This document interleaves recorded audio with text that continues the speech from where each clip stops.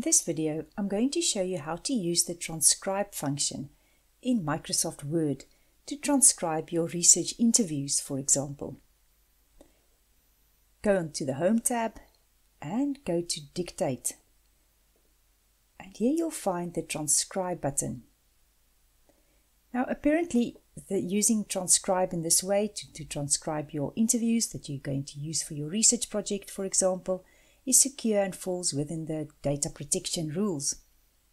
Previously, you could upload up to 5 hours of audio or 200 megabytes per month.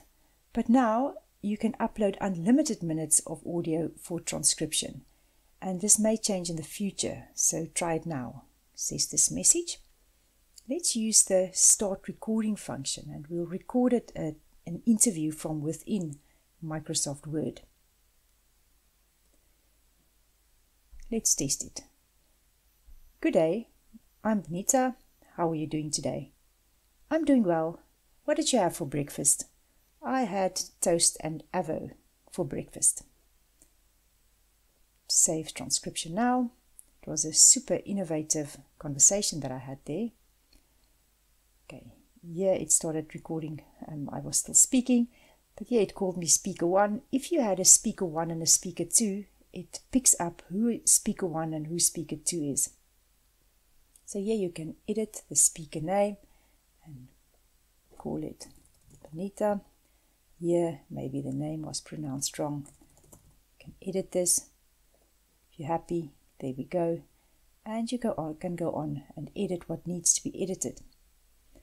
Your transcript is saved. You can choose this pane, you can close this pane and document and come back to it later. Now what is really nice is we can add this transcript to a Word document. So we go to add document, you can add only the text with the speakers, with the timestamps, or with speakers and timestamps. Let's try that one. But what is amazing is here's a link to your recording. So if we follow this, it takes you to your recording. Now you can download your recording. If you want to share this document, this Word document that you've just created, and you want to share the transcript, the recording as well, the voice file, you'll need to go to share and add the person's email address in here that you're going to share it with. Otherwise, you can send the Word document only and they won't be able to get the file, and that's for security purposes. So if we're going to go back to where we came from, you'll see the information here.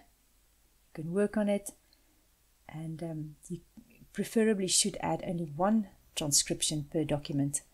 But I mean, that's perfectly fine.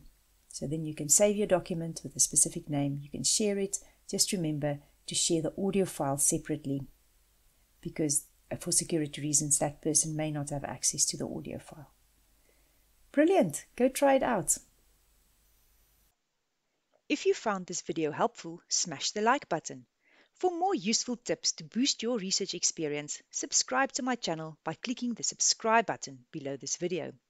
And while you're at it, hit the bell so that you get notified whenever I produce a new video. If you need a solution to a challenge not yet covered on my channel, leave a comment in the box below. See you in the next video.